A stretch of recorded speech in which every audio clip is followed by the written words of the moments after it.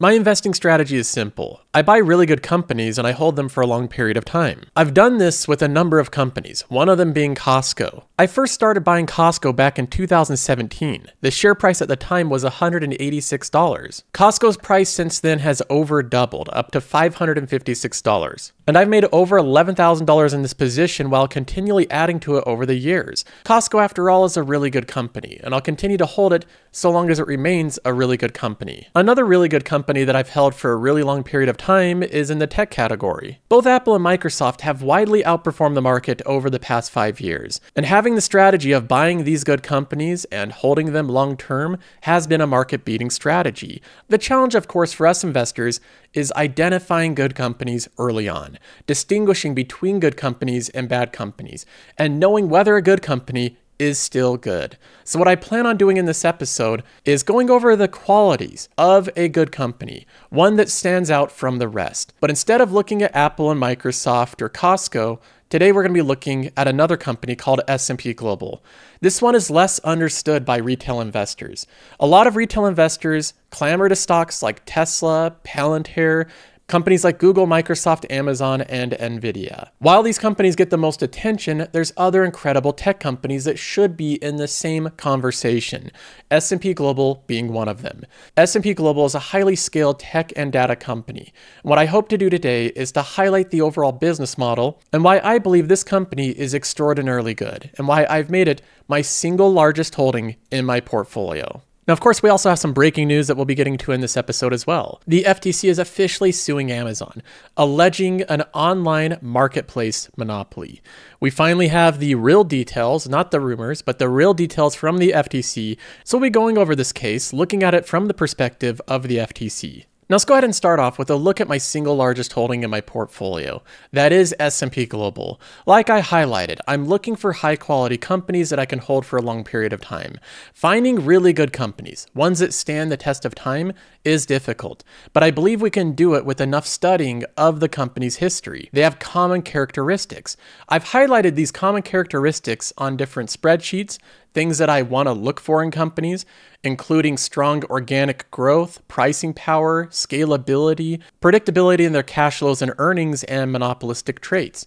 These are qualitative aspects of a good company. And generally speaking, if a company has all of these traits, it's going to be pretty good. But for a company to have all of these traits, they need to have a good business model. They need to have a good product. And S&P Global is one of these tech companies that has a very misunderstood product. S&P Global is one of those companies that 99% of people have no clue what it does at all. And the people that do typically only have a vague understanding of what this company actually does. It is a company that's difficult to understand until you really dive in deep. And that's what I've done. So let's go ahead and first start off with the various businesses of S&P Global. The way to think of S&P Global most accurately is that it's the world's leading market data business. They provide market data through 5 major segments. So it's like a basket of 5 different companies under the name S&P Global. So we have 5 different businesses under this name here. Let's go ahead and go through the first one. The now largest segment under S&P Global is called Market Intelligence. This makes up for around 32% of their overall revenue. This segment includes huge products like S&P Capital IQ. This is a product that competes with Bloomberg Terminal. So consider this S&P Global's version of a Bloomberg Terminal. This is a cornucopia of data. It has data in the financial markets for fundamental data, credit analytics, supply chain, regulatory, private market, and sustainability. They already have a massive wealth in data, a huge advantage in this category with already the biggest data set of any company, but they're also constantly updating their data, and they sell it to a diversified base of customers. Their customers include banks, investment management services, corporations, insurance agencies, private equity, professional investors, governments, academia, and so on. We're at a point now where there's an insatiable appetite for data. S&P Global is the largest business in owning and hosting this proprietary data. They license it, and they sell it either through bulk packages or subscriptions. This is a recurring revenue stream with very high retention, high margins, and ample growth opportunity. It also comes with pricing power. Remember that list of things I looked for in good companies, common characteristics found amongst them, strong organic growth, demonstrated pricing power, and scalability? This product has all of them. Data is highly scalable. It comes with pricing power. It has residual billing, meaning that they get a revenue stream that's reliable and predictable. Consumers need data that's both robust, accurate, and from a trusted provider. S&P Global somehow, even after the collapse in 2009, the huge banking crisis, and their brand being diminished and them bungling that event, they've somehow risen from it, like a phoenix from the ashes, to become the most trusted brand in financial data. Companies that you use S&P Global all the time. For example, if you've ever used Yahoo Finance to look at a company, they use S&P Global. All of this information is generated by that company, and they have a long list of clients like these ones that you've probably used yourself. And it's not just brand value that brings customers to S&P Global's data over other competitors. It's the fact that they really do have some of the most validated and trusted data that's the most accurate in the industry. In fact, they're the only one that provides a quality guarantee where they'll literally pay you out money if you find inaccuracies in their data. Now, luckily for S&P Global, being the leader right now is a good time to be the leader, because this is a very top-heavy industry, where typically only a few companies tend to dominate the entire industry. It is what's called a natural monopoly. I believe strongly with the market position S&P Global has already, they'll continue to gain market share over time, not lose it. So the first business of S&P Global, market intelligence, which makes up 32% of revenues, is high growth, high margin, has pricing power, has customers on subscription or through licensed income. That makes up business number one. Let's go ahead and move on to business number two, the ratings business. Now, while most people remember S&P Global and Moody's during the financial crisis and the way that they bungled the ratings of the mortgage-backed securities, this event, although it's a spectacle and it was a big event, it makes up a very small portion of S&P Global's rating history and their overall rating business. Ratings already is a massive business for this company. The US and the entire world is becoming increasingly driven by credit. In order for large institutions and corporations to invest in debt, it needs to be rated. The current leaders in rating of that debt is Moody's, S&P Global, and Fitch. Combined, they rate over 95% of all the world's debt. The ratings business is a natural monopoly. Because Moody's and S&P Global are the most trusted names, institutions can sell that debt with their ratings a few basis points lower than with the ratings of other services. See, that's the specialty here. They get a few basis points lower when they rate the debt than any other competitor. That's what creates a natural monopoly.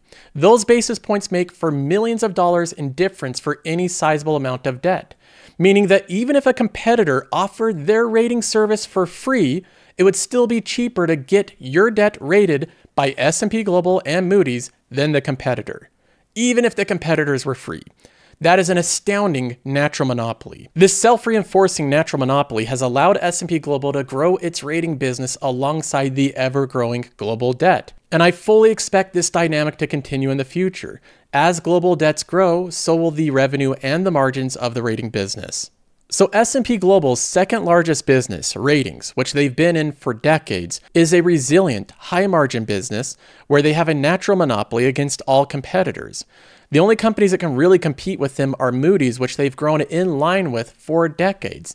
And this is a business that, like the data business, like market intelligence, has long growth and secular trend, meaning that over time, over the next 10 years, it is more than expected that global debt will increase. Now, the exact magnitude of that increase is debatable, but we know that global debt's going to increase over time. And as it does, S&P Global is uniquely positioned right now to be one of the key players that benefits from that increase in global debt. The ratings business for S&P Global also checks the boxes for quality characteristics in a business. It has pricing power, it's naturally monopolistic, it has predictability in cash flows, strong organic growth and secular trends, and it's highly scalable. Combined, these two businesses, which both are incredibly uniquely attractive businesses with wide moats, make up around 60% of the company's revenue. So we still have around 40% left. It's time to move on to company number 3 under S&P Global, called Commodity Insights. This is yet another data business, but this time instead of financial assets and fundamental data, this is data around commodities. Commodities like oil, upstream, LNG, natural gas, electric power, coal, shipping, petrochemicals, metal, agriculture, so on and so forth. They cover basically every commodity, and then furthermore, they have proprietary ways of gathering this data, and then they package this data together. They sell it either through a subscription or through bulk contract licensing, so it is a highly reliable stream of income. Similar to the market intelligence data, this data is being used all the time. See all those tickers going across the bottom of CNBC? They have pricing for different companies, and then they have commodity pricing like crude oil. All of that data is generated from S&P Global's Commodity Insight business. Now, the great part about this business is even though the underlying commodities like crude oil is unpredictable and volatile, selling data and measuring the price of these commodities is very predictable. So the underlying thing that they're measuring is unpredictable, but the business they have layered upon it is highly predictable. S&P Global uses these type of commodities to layer upon a bunch of different services, and they sell it through either subscription or bulk data sets sold through contract. Either way, it makes up another high margin, reoccurring revenue stream that's also highly predictable. When I cross through this individual business through the checklist of what I typically look for, it again checks the boxes. It does have strong secular trend growth over time, as a history of demonstrated pricing power, it's data that's highly scalable, and it's very predictable. So the third business of S&P Global, making up 15% of their revenue, is yet another great business under the name of this company. So far, I like everything I see with this company, but let's go ahead and move on to business number 4. This makes up just under 10% of their overall revenue, and this business is called Mobility. Now, you know me, I don't invest in car companies. A lot of people have asked why I don't invest in Tesla, and that's because I'm unsure of the overall industry.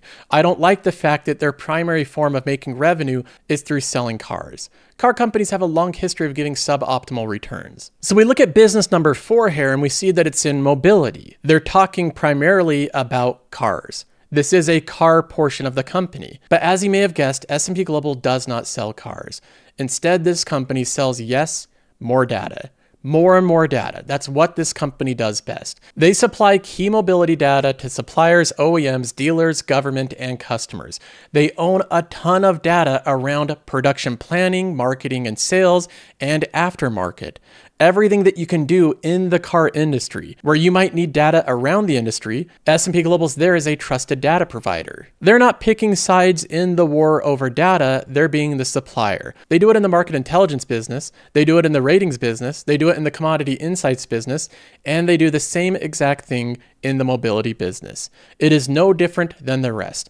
They found a formula that works and they've replicated it across verticals to basically every single market. That is what this company does. They own market data. Now we move on to the 5th and final business under the S&P Global name. Around 10% of their revenue comes from the indices business.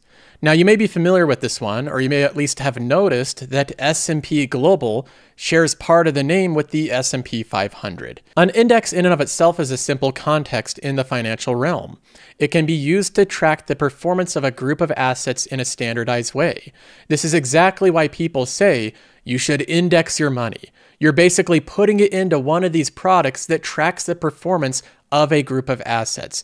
An ETF is simply a package to follow an index. But anytime someone creates an ETF based on another index, they have to pay a fee for doing that. The fees for using the index, using the data from it, or benchmarking against it, of course, go towards the owner of the index. They're the ones that collects these fees. And S&P Global so happens to be one of the largest indexing businesses in the world. They have thousands of indexes across US equity, global equity, developed equity, emerging equity, and frontier equity. They have hundreds of fixed income indices with composite global bonds, treasury, inflation-linked bonds, municipal bonds, money market, corporate bonds, thematic, collateralized, preferable, and convertible. They have indices focused on different factors and themes, smart beta indices, ones like the dividend aristocrats. They're the ones that created that. The dividend opportunities, select dividend funds. They're the ones that created the SCHD fund that's so popular amongst social media. The great thing about the indice business is that it's what's called passive investing, meaning that you're just putting your money into an ETF and letting that handle everything. You're not buying actively managed funds, you're not buying individual companies, you're not buying mutual funds. This trend of passive investing has long-term secular growth trends that rival any secular growth trends in the market. It's one of the most proven secular growth trends in the world. From a recent research report from PWL Capital specific to Canada, they say recording multi-year trends, the net flows into passive funds has been positive every year since 2013, with total inflows of 144 billion over the past 10 years.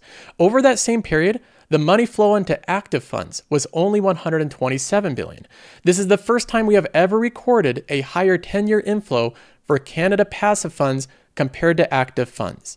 Investors are moving away from active into passive. Now, those numbers are specific to Canada, but even when we go outside of Canada to the broader market, it's the same exact trend. From Bloomberg's Market Intelligence, they say passive is likely to overtake active by 2026, earlier if we go into a bear market. Now, I apologize that the image is a bit lower resolution, but it still illustrates clearly the point being made here.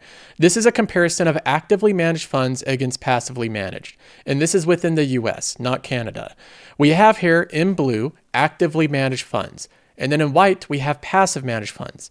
Notice how over time actively managed funds is barely growing. It's basically remaining the same. And then in white, the passively managed funds is growing dramatically. This is the trend analysis they're looking at. So we know the trends are clear. More money's going into passive investing over time. The lower fees and broader diversification and more reliable returns make it a better choice for the majority of investors. Now, like in the rest of these categories, this is a very top-heavy industry. Most of the passive investing money will flow into the top ETFs. Principal among them is the S&P 500. The S&P 500 already has over $7 trillion linked to this index. As more of this linking occurs over time, which it will, that'll be more money that S&P Global collects in fees. And there we have the fifth and final business of S&P Global, the indice business. When I look at it and contrast it against the qualities that I look for, it has all the same qualities. Strong organic growth trends over time. This is secular growth. They have demonstrated pricing power. You can't really compete with them. It has very top-heavy monopolistic characteristics. It's highly scalable, and it has very high margins. When I look over all of these businesses, I notice that they all have something in common. They're all about markets. The market may be global credit, equity, fixed income, commodity, mobility, or indices. Either way, they're about markets. If you believe markets in general are going to grow over time, this company is well positioned to be a dominant player to extract value out of the growth of markets. So just from a basic business fundamental aspect, I like the businesses S&P Global's in. But that's not the only aspect of this company. There's also the financial aspect of this business. S&P Global possesses incredibly attractive financial characteristics. To look at some of these characteristics, I want to be using a platform called Qualtrim. This is part of the Patreon membership, and this allows us to see visually why I believe this is a good company. There's one metric that Buffett always looks at with his companies, and he calls this high returns on tangible assets. High returns on tangible assets is something that Buffett loves. Now, I'm not going to be looking at that exact metric, but there's one that basically measures the same thing, the same principle, and that is return on capital employed. This is also very similar to returns on invested capital.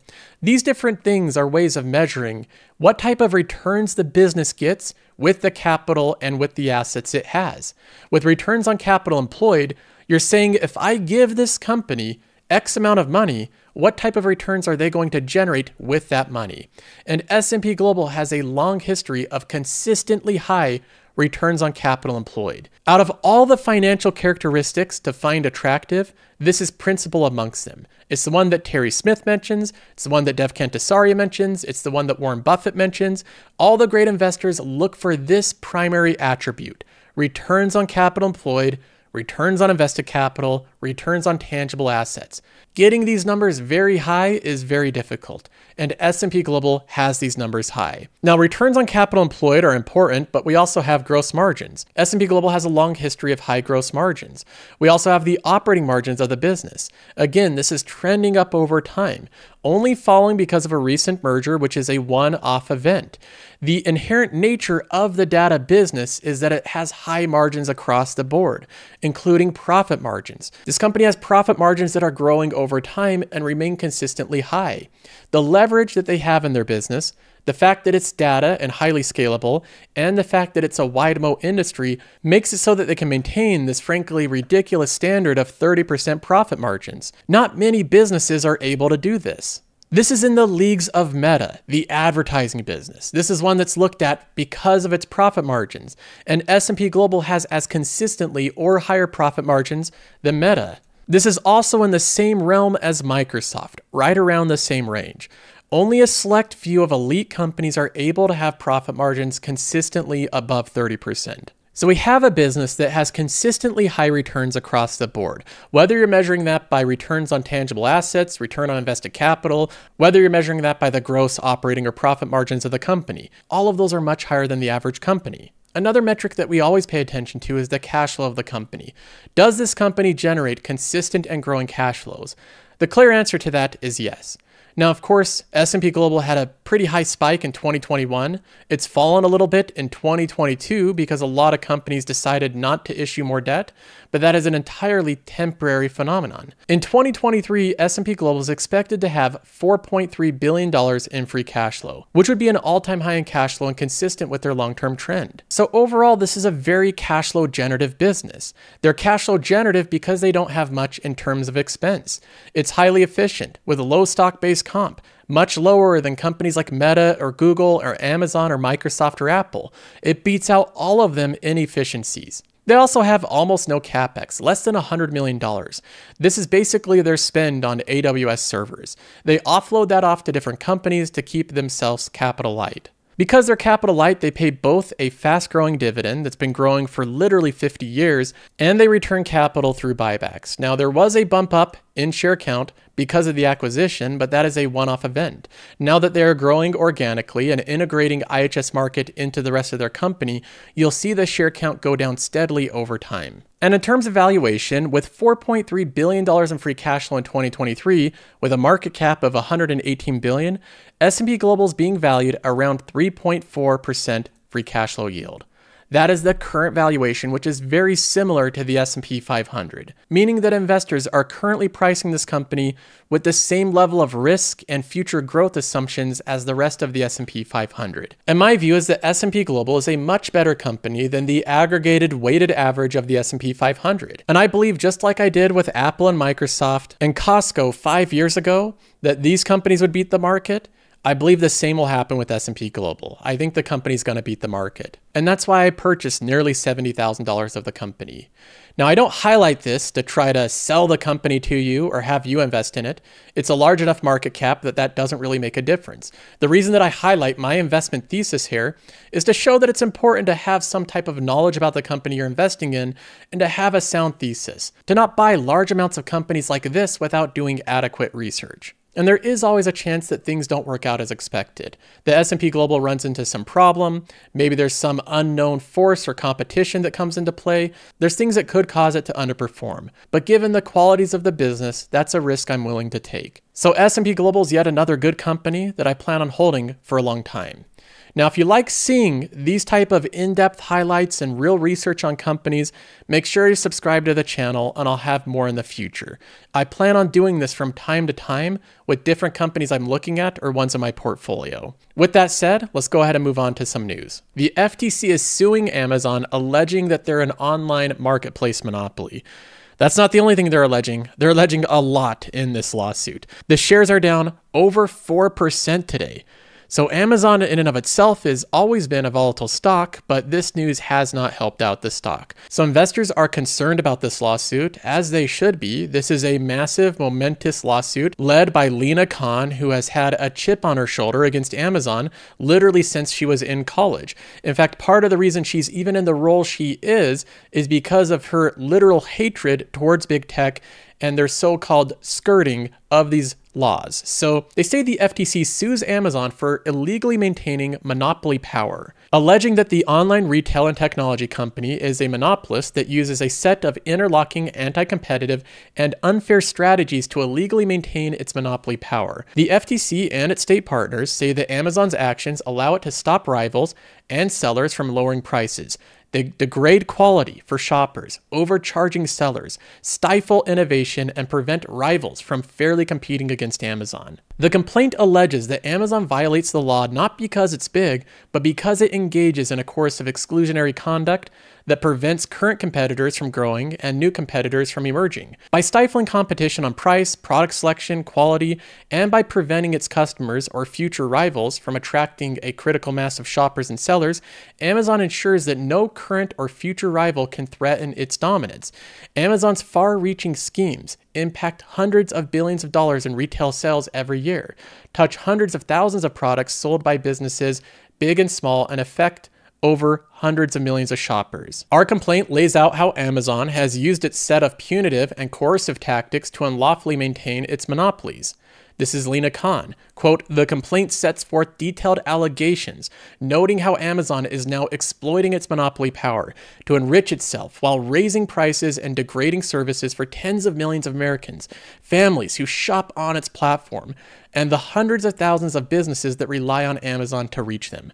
Today's lawsuit seeks to hold Amazon to account for these monopolistic practices and to restore the lost promise of free and fair competition." They're painting Amazon as a really bad company. When I read this, I think, wow, Amazon must be a horrible company for customers, for competition. It's just this horrible, profiting, plundering company that's living off the fat of the land. That's the way that Amazon's being portrayed. We're bringing this case because Amazon's illegal conduct has stifled competition across a huge swath of the online economy. Amazon is a monopolist that uses its power to hike prices on American shoppers and charge sky-high fees on hundreds of thousands of online sellers. Seldom in the history of the US has antitrust law has one case had the potential to do so much good for so many people. The FTC and state alleges that Amazon's anti-competitive conduct occurs in two markets: the online superstore market that serves shoppers and the market for online marketplace services purchased by sellers. These tactics include, this is where we get into the specific things they're complaining about Amazon: anti-discounting measures that punish sellers and deter other online retailers from shopping and offering lower prices on Amazon, keeping prices higher for products across the internet. For example, if Amazon discovers that a seller is offering a lower priced goods elsewhere, Amazon can bury discounting sellers so far down in Amazon search results that they become effectively invisible, conditioning sellers' ability to obtain Prime eligibility for their products, a virtual necessity for doing business on Amazon. On sellers using Amazon's costly fulfillment service, which has made it substantially more expensive for sellers on Amazon to also offer their products on Amazon platforms, this unlawful coercion has in turn limited competitors' ability to effectively compete against Amazon. So we have two very specific complaints there. I'll address these ones later. Amazon's illegal, exclusionary conduct makes it impossible for competitors to gain a foothold. With its amassed power across both online superstore market and online marketplace services market, Amazon extracts enormous monopoly rents from everyone within its reach. This includes degrading the customer experience by replacing relevant organic search results with paid advertisement, and deliberately increasing junk ads that worsen search quality and frustrate both shoppers seeking products and sellers who are promised a return on their advertising purchase, biasing Amazon search results to preference Amazon's own products over ones that Amazon knows are better quality, charging costly fees on the hundreds of thousands of sellers that currently have no choice but to rely on Amazon to stay in business. These fees range from a monthly fee sellers must pay for each item sold to advertising fees that have become virtually necessary for the seller to do business. Combined, all these fees force many sellers to pay close to 50% of their total revenues to Amazon. These fees harm not only sellers but also shoppers, who pay increased prices for thousands of products sold on Amazon. The FTC, along with state partners, are seeking a permanent injunction in the federal court that would prohibit Amazon from engaging in its unlawful conduct and to pry loose Amazon's monopolistic control and restore competition. That's just the outline of it. They have other things they complain about as well. Now, I'm not going to go through every section of this, but I just want to highlight a couple things in terms of their claims on the specific actions Amazon is taking. When I was reading through this, what I noticed was that the FTC is basically taking a lot of completely normal business practices. They're stating a normal business practice, and then they're acting incredulous, like it's a terrible thing to do or it's illegal. What they're stating is not illegal.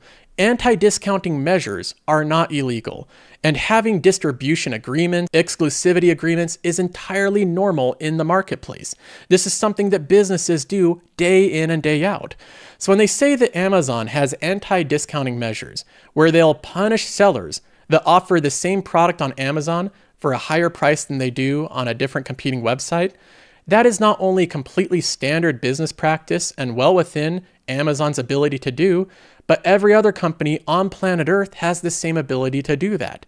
Netflix and Warner Bros. Discovery and Disney have exclusive right offerings to different shows. They might say that if you offer the show with us, you can't with Netflix or you can't with Warner Bros. Discovery. They can make exclusive agreements or anti-discounting agreements. So the FTC's argument here is that this is okay when any other company does this, but when Amazon does this, it's bad. Conditioning sellers is another way of phrasing something that's completely standard business practice. You can give incentive to use certain products you sell for sellers. Every company does this, including Shopify, including every online retailer. They give you specific incentives for using a product. Proving that this is unlawful coercion, I think, is going to be a very difficult task. Now, this part where they complain about the seller services, I think, is particularly amusing.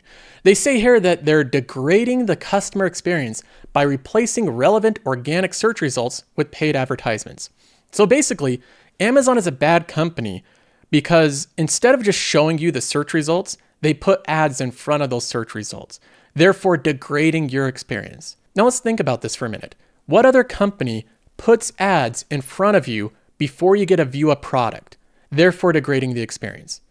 Well, all television does that. All of network television, all of cable TV television, every streaming service does that. YouTube does that. Google search does that. Meta's Facebook does that. Instagram does that. Every product that has eyes, every single one of them in the world that's at large scale and has people shopping or visiting, has advertising. So saying that Amazon is degrading the user experience by introducing ads in front of search results again goes along with literally every other business in the business world. This is in line with the FTC stating something that is standard business practice, but because Amazon's doing it, it's somehow bad. Biasing Amazon's search results for preferences of Amazon's own products over ones that Amazon knows are better quality. How are they going to gauge quality of these items? Are they going to do it by the Amazon review or feedback when they're simultaneously arguing that Amazon can't be trusted? Presumably the reviews can't be trusted. They have no objective way to measure quality here. Many of Amazon basic items are much lower priced than other name brand items. If you buy Amazon basic batteries, for example, they're cheaper than Duracell and they typically have the same quality. So this is another case where it's either opinionated or unprovable. Charging costly fees on hundreds of thousands of sellers that currently have no choice but to rely on Amazon to stay in business. This is where they paint Amazon as this company that's plundering and profiting off of the fat of the land. Combined, all of these fees force many sellers to pay up to 50% of their total revenues to Amazon. They're charging fees because it's the only way they can pay for their extensive infrastructure investment. Amazon is the one that put in $70 billion in CapEx over the past 2 years. Amazon is the one that built the entire infrastructure, the seller services, built all of the warehouse, the logistics, all of the trucks. They're the ones that created all of this infrastructure. Charging 50% throughout various fees is a payment for using their services, for building your business off of the backs of Amazon's infrastructure. And 50% is not exactly a high fee for the services they render. Apple's charging 30% for app stores, which has significantly less capital expenditure. Google through YouTube takes 45% of ad revenue, almost 50%, and with video shorts, they take 55%. Meta through Facebook and Instagram as well take over 50%. All of these companies take around that much, highlighting yet again, this is another case where the FTC says something as though it's bad, even though it's general business practice, and the only reason it's bad is because Amazon's doing it. There's a lot of assumptions right in the headline of this case that are near impossible to prove. Amazon is inflating prices. The entire business model of Amazon, for anyone that studied this stock, is they try to keep prices as low as possible for customers. That is their competitive moat, having very low margins. Degrading quality is incredibly subjective. Measuring quality from one product to another is difficult. When I measure the quality of Amazon, I measure it in terms of the convenience, which it's incredibly convenient.